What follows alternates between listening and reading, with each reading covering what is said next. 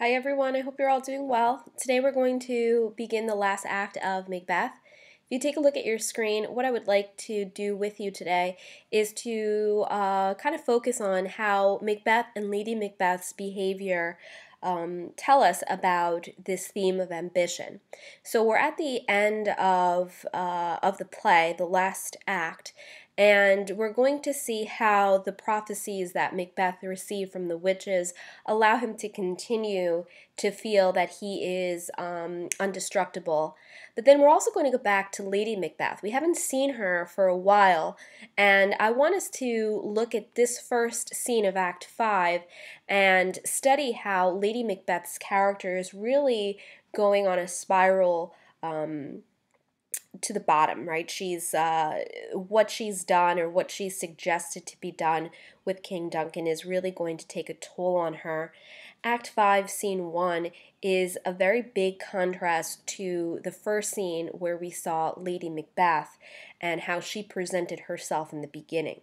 So what I want to do first is to have you take a look at your screen. I want to go over some of the vocabulary terms and some background information that we need before we begin the act.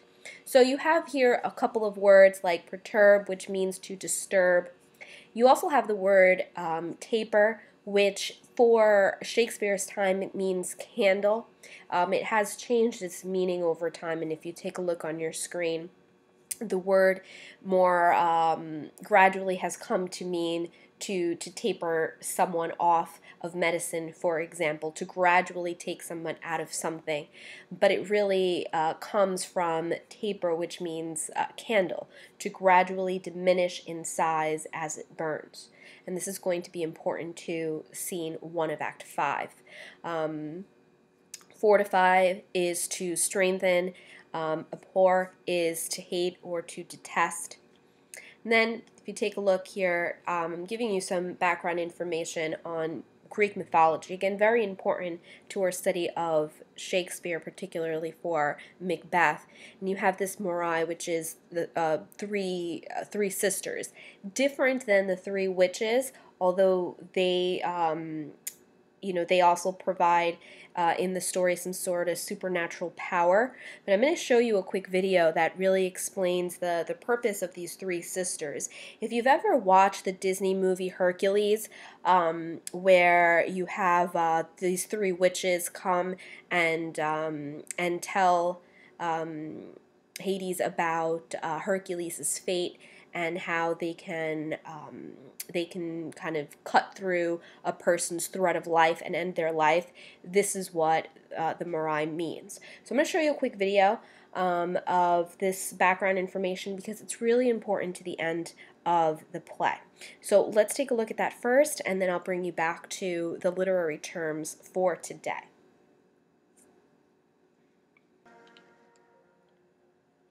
Clotho the spinner, Lachesis the allotter, and Atropus the inevitable. Three names that might not mean a whole lot to most people, but these make up the three sisters of fate, the Moirai, or the Mire, if you want the Greek pronunciation. The sisters were the children of Zeus and Themis, which does explain their gift of prophecy.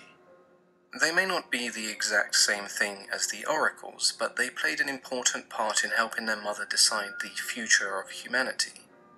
There is some discussion, however, of Nyx perhaps being the mother of the sisters, but Themis seems to be the goddess that most poets agree on. They controlled what was known as the thread of life. When man was created, they began to spin this thread. It would then be measured and cut, which predicted someone's life from birth to death. It followed all of the steps they took, all the actions they made in their life, and all of the consequences that then followed. It was essentially a prophecy of every human life that was symbolized by pieces of thread. Once you reach the end of a thread, that symbolizes the end of that individual's life, and this was thought to be a very rigid system that could not be cheated nor changed. Unless you were Zeus, of course. His relationship with his daughters meant that he could extend or shorten the life of his allies and enemies. The Moirai themselves would rarely intervene in human affairs, nor did they choose who died and how. Humans still had the freedom to influence the details of their own death. The Sisters of Fate just knew when someone's time had come to an end. They were often accompanied by several deities and spirits, and using the laws governed by their mother Themis, they would assign the appropriate entity to one's death. If you were destined to die a gruesome death in battle, then they would send the Keres. If you committed crimes against humanity and the gods, then they would ensure that the Erinyes were dispatched to inflict the correct punishment. And the same can be said for birth, as they were accompanied by Eileithyia, one of the goddesses of labour and childbirth. In terms of appearance, they can sometimes appear as young women, but most of the time they were more your stereotypical crones, old ugly hags who would be seen measuring and cutting the threads of life. Sometimes all three sisters were shown with sceptres and crowns, and other times they had varying trinkets from scales and sundials to wax tablets and scrolls. They were mentioned by numerous poets, and do feature in several stories outside of their main duties. They took part in the war between the giants and the gods, even killing two giants known as Thune and Agrius with bronze maces. Now this is something that I definitely found rather amusing. The image of three elderly women who could barely walk, beating giants to death with maces that they could probably just about carry. There is also some mention of the Moirai in relation to Typhon. When Zeus was in pursuit of Typhon, the Moirai deceived him by offering him fruit that would make him stronger. The fruit of course had no effect, and did nothing but buy Zeus the time needed to find Typhon. One of the few times that we see the Moirai intervene in the affair of mortals is at the command of Hera, who orders them to stop Heracles being born. With aid from Eileithyia, Heracles' mother Alcmene is stuck in an endless birthing process. However, Alcmene's midwife Galinthias visits the Moirai, telling them that it is the will of Zeus that Heracles must be born. This distracted them long enough for Heracles to be born, but the midwife would pay quite a steep price for deceiving the gods. The sisters transformed her into a weasel for her deceit, but this wouldn't be the end of the punishment. In order to mate, she would have to be mounted through the ears, and she would give birth through her throat, essentially vomiting out children. Quite a grotesque punishment, and one which shows the Moirai should not be trifled with. But I guess you also have to give it to them for creativity. It also wasn't all bad for the midwife turned weasel, as the goddess Hecate took pity on her and made her one of her sacred followers. The Moirai are this interesting combination of prophecy, life, and death. They have an extremely important role that other deities may not necessarily be trusted to perform, and for the most part they do remain impartial. Okay, so that kind of gave you some background information on this Greek mythology. Again, very important to Act 5 of Macbeth. The last thing that I want to go over with you before we begin today are some literary terms. So if you take a look on your screen, you have agnoresis, which is the moment in the story when the protagonist learns of his true identity or discovers the true nature of his situation. So in this case here, Macbeth is finally going to hopefully come to the realization of who he really is. Is he a tyrant or not? Is he too ambitious? Or is he too self-absorbed and conceited to believe that nothing can defeat him? If you take a look then at the next terms, you have hubris, which is an extreme arrogance, and this is a very common tragic flaw for main characters. And then you have catharsis. It's the purging of the feelings of pity and fear that, according to Aristotle, occur in the audience of a tragic. So this term here has more to do with us, or the audience. As we're watching the story unfold, how do we feel towards Macbeth? What kind of tension do we feel as we watch these events unfold in front of us? So these are just some of the terms that you need to become familiar with. They are in the lesson folder for today, so you can take your time to read through them, as well as go back and see that video that I just showed you if need be. So if you have your script downloaded, I would like you to please follow along with me. We're going to pick up on page 60, which is the first scene of Act 5. I'm just going to make this a little bigger for us. And here we're going to have a doctor, a different doctor than the one that was with Macduff in the previous act. We have a doctor and we have a gentlewoman who is like a servant to Lady Macbeth, and Lady Macbeth is also going to be a part of this scene. So as we begin, I want us to think back to Act 1 and really all of the acts following that with this idea of the unnatural and the supernatural. We have the witches beginning this play, and that is something that is very unnatural. It calls in this idea of the supernatural into the story. And I want us then to see how the doctor uses that word unnatural in this scene. I also want us to think back to how King Duncan died in his sleep, and how even Macbeth said that he kind of envies King Duncan now that he's dead because he's able to sleep at peace, whereas Macbeth doesn't have any type of peace. I want to remind you of how Lady Macbeth reacted when she saw that Macbeth left King Duncan's chamber after killing him and left the daggers in the bedroom. She needed to go back to get the daggers, and she was very upset that her hands were covered with blood. And then I also want to draw your attention to that crazy scene where she asks these spirits to unsex her, and she's calling in the night to take over. All of these things are going to come back to us in this particular scene, which is what makes Shakespeare such a great writer and can really help to bring the story full circle. So take a look at your screen. Again, I'm on page 60.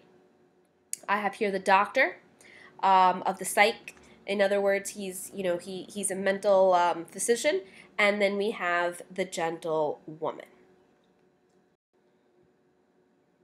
I have 2 nights watched with you, but can perceive no truth in your report. When was it she last walked? Since His Majesty went into the field, I have seen her rise from her bed, throw her nightgown upon her, unlock her closet, take forth paper, fold it, write upon, read it, afterwards seal it, and again return to bed. Yet all this while in a most fast sleep. A great perturbation in nature to receive at once the benefit of sleep and do the effects of watching.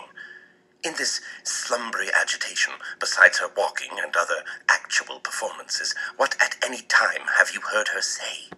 So here we find out that Lady Macbeth has been sleepwalking, and that is why the doctor has been called in. Okay. So I'm just going to write this here on the side. So Lady Macbeth has been sleepwalking. And so the gentlewoman is concerned. She says, listen, she gets up from her bed, she puts her nightgown on, she goes to her closet, she takes out a piece of paper, she folds it, she writes on it, she reads it, then she seals it, and she goes back to bed. So for a few days now, the gentlewoman, the woman in waiting, has been noticing this from Lady Macbeth. Now the doctor has been watching Lady Macbeth for 2 days, and she hasn't done anything. That, sir, which I will not report after her. You may to me, and 'tis most meet you should. Neither to you nor anyone, having no witness to confirm my speech. Lo, you. So here, just notice that Lady Macbeth enters with that candle, okay, holding a candle, and I'll talk to you a little bit about it in a couple minutes. Here she comes. This is her very guise, and upon my life, fast asleep. Observe her, stand close. How came she by that light? Why, it stood by her. She has light by her continually, 'tis her command. So I want us to note this in the script here, okay, and I'll use the modern translation. The doctor says, how did she get this candle? And the gentlewoman says, it stands by her bedside. She always has it to have a light next to her. This is her order. So it's important for me to note that apparently Lady Macbeth is afraid of the dark.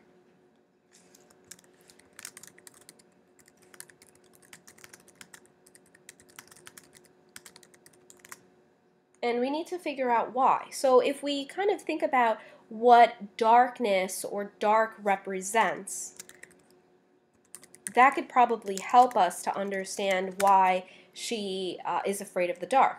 We know that darkness can sometimes represent evil. It could also sometimes represent something that that is unnatural, or that we are afraid to witness or to see, right? So we know that unnatural things occur in the dark. So let's keep these things in mind as we continue with the scene. You see her eyes are open. Aye, but their senses are shut. What is it she does now? Look how she rubs her hands. It is an accustomed action with her to seem thus washing her hands. I have known her continue in this a quarter of an hour. Yet here's a spot. Hark. She speaks. I will set down what comes from her to satisfy my remembrance the more strongly. Out, damn spot. Out, I say. 1, 2. Why then, 'tis time to do it. Hell is murky. Fie, my lord, fie, a soldier and afeard? What need we fear who knows it when none can call our power to account? Yet who would have thought the old man to have had so much blood in him? So the gentlewoman did not want to tell the doctor what she's heard Lady Macbeth say. But at this point, she doesn't have to. Lady Macbeth has pretty much just confessed to the murder of King Duncan. I didn't want to scroll down too much because I wanted us to be able to see both of these both of these pages at the same time. The doctor asks the gentlewoman, "What is she doing now? Look how she rubs her hands." So I'm going to highlight this because, again, it's important that Lady Macbeth is washing her hands. The gentlewoman says that she's seen her do that for almost or as long as 15 minutes. And Lady Macbeth says, "There's still a spot here." And while Lady Macbeth is rubbing her hands, she calls out, "Come out, damned spot. Out, I command you." And then she goes and she says that hell is murky. And we'll talk about that. So before moving on, I think it's important then that we annotate some of this for us. And I'll put it over here. So Lady Macbeth believes she still has blood on her hands. And I'm going to make reference to this and bring you back to, I'm going to put reference Act 1. And in parentheses here, I'm going to give us the page number of where we can find it in the script because I think it's important. So let me bring you back to page 21 in your script so that we can see Lady Macbeth making reference to blood on her hands. So I just need to scroll up. I know it gets a little crazy when I do it this quickly.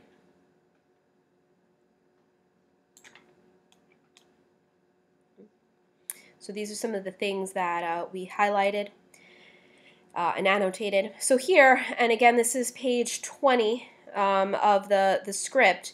This is when she got upset at her husband for leaving the daggers. For not leaving the daggers in the room. And then here, page 21, she goes back and she says, "My hands are as red as yours, but I would be ashamed if my heart were as pale and weak." So here she's saying, look, she's telling her husband, "Look, my hands are covered in blood because I had to go put the daggers back, but that's okay. What would really bother me is if I were as weak, if I were as afraid as you are, Macbeth." But now, again, we're talking about a contrast that we see in Act 5. I'll bring us back to where we are. She's really upset that her hands supposedly still have blood, and she is commanding those damned spots to come out. And now, I highlighted here, hell is murky. She goes and she says, hell is horrible. It's red. It's crazy. And she says, "Nonsense, my lord, nonsense." So now she's talking to Macbeth, or she's making pretend that she's talking to Macbeth. So she's really recounting what happened. So she recounts, or I guess relives, the murder of Duncan. So she pretty much confesses to the crime while sleepwalking. Okay. "You are a soldier, and yet you are afraid." Again, this is how she was saying that she would be ashamed to be as pale and weak as Macbeth. "Why should you be scared when no one can lay the guilt upon us? But who would have thought the old man would have so much blood in him?" So this is then why she's rubbing her hands while she's sleepwalking. She remembers just how much blood there was when they killed King Duncan. So now the doctor has figured out that Macbeth and Lady Macbeth are responsible for King Duncan's death. Let's take a look at how the scene continues. Do you mark that? The Thane of Fife had a wife. Where is she now? What? Will these hands ne'er be clean? No more of that, my lord. No more of that. You mar all with this starting. Go to. Go to.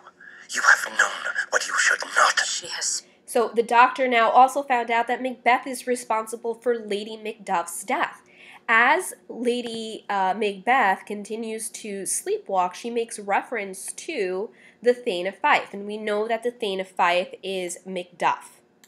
Okay, and she says the Thane of Fife had a wife. So this confirms that Lady Macduff is dead. Where is she now? What? Will my hands never be clean? So this again confesses to the crime. So Lady Macbeth confesses to the murder of Macduff's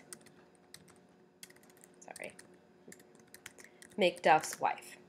Okay, that's why her hands will never be clean. And she's speaking as if she's talking to her husband. The doctor is afraid, and he says, "Listen," to the servant, he says, "You need to go. You should have never heard this in the first place." Spoke what she should not, I am sure of that. Heaven knows what she has known. Here's the smell of the blood still. All the perfumes of Arabia will not sweeten this little hand. Oh! Oh! What does that? So I'm sorry I keep stopping, but again, a very important scene. Here we see that Lady Macbeth feels really guilty for what she did. There's guilt in her. She says, nothing would ever clean my hands of the blood of these people. So Lady Macbeth feels guilty for the crimes. This is a huge contrast to the Act 1 Lady Macbeth, right? At first, she was very confident in herself. She said that if she swore that she would kill her own child, then she would go ahead and do it because she swore that she would. So at first, Lady Macbeth is again, very, very ambitious, very evil. And here you see that everything that she's done is really taking a toll on her. Eye is there. The heart is sorely charged. I would not have such a heart in my bosom for the dignity of the whole body. Well. Pray God it be, sir. This disease is beyond my practice. Yet I have known those which have walked in their sleep who have died holily in their beds. Washer. So the doctor is trying to keep some hope. He says, listen, I don't really know too much about what's going on, but I have seen patients who have sleepwalked, and they're not guilty of anything. So he's trying to see if there is a possibility that what Lady Macbeth is talking about is just an illusion rather than reality. Then that's a hint at one of our themes, right? Illusion versus reality. Hands, put on your nightgown. Look not so pale. I tell you yet again, Banquo's buried. He cannot come out on's grave. Even so. To bed, to bed. There's knocking at the gate. Come, come, come, come. Give me your hand. What's done cannot be undone. To bed, to bed, to bed. So this echoes that the scene right after Duncan's death, right? She tells her husband there's knocking at the door. She didn't want anybody to know that they were still awake, so she says, put on your nightgown. We need to go to bed, to bed, to bed. And she also echoes, what's done cannot be undone. Okay, so very important scene here. Will she go now to bed? Directly. Foul whisperings are abroad. Unnatural deeds do breed unnatural troubles. Infected minds to their deaf pillows will discharge their secrets. More need she the divine than the physician, God. God forgive us all. Look after her. Remove from her the means of all annoyance, and still keep eyes upon her. So, good night. My mind she has mated and amazed my sight. I think, but dare not speak. Good night. Good doctor. And that brings us to the end of the first scene. So the doctor says, is she going to go to sleep now? The gentlewoman says, yes, this is the end of her sleepwalk. And then the doctor says, evil rumors are going around. We know that people have been speaking all around Scotland that a lot of unnatural things have been happening. A lot of the questions that I've asked you as we've read the play point to this, right? The fact that it's very dark when it's supposed to be daylight. The falcons, the birds, all of these things seem to be very unnatural. So the doctor says unnatural acts will cause supernatural things to happen. So there's a hint that because of what Macbeth and Lady Macbeth have done, there has been a lot of evil things, a lot of unnatural things occurring in Scotland. Now again, if King James were watching this, he would be very pleased because he knows that only a king, a rightful king who has this ability to cure evil can come in and save the land. So going back to the script, the doctor says people with guilty and deranged minds will confess their secrets to their pillows as they sleep. This woman needs a priest more than a doctor. God forgive us all. And then he tells the gentlewoman to remove anything that Lady Macbeth might use to hurt herself and to watch her as she sleeps. So very, very important. The doctor is sure that Lady Macbeth is guilty of these crimes, but again, he's kind of holding on to the possibility that it can't. That's why she needs a priest. So what you're going to do is finish reading scene 2 on your own. I'm going to give you the audio version so that you can read it, and then you're going to answer some questions for these 2 scenes. So hopefully what you were able to see is how Act 5, Scene 1 mirrors a lot of the events that we saw in the beginning of the play, and how drastic of a change we notice in the character of Lady Macbeth. And so then think about how ambition has really affected both characters. Here we have Lady Macbeth. In the next scene, they'll talk about Macbeth.